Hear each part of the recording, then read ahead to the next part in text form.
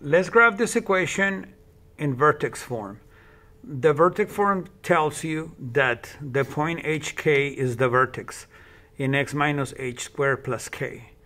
Notice that if h is your first value, the equation has a negative h. That means that if you have x minus 4, the h is a positive 4, okay? It's like the opposite of the number.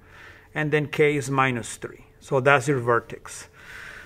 So I'm going to graph 4 and then down negative 3. That's the vertex point. Now, I'm going to write 4, negative 3. From this point, I'm now going to go 2 units to the right. From 4, I'm going to go to 5 and 6, and I'm going to find their y values.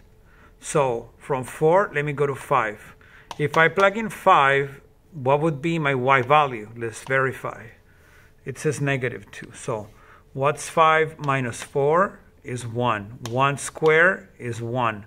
Minus 3 is negative 2. Verified. Let's go to one more number after my vertex. 4, 5, 6. If x is 6, what is y? Is 1. Let's verify.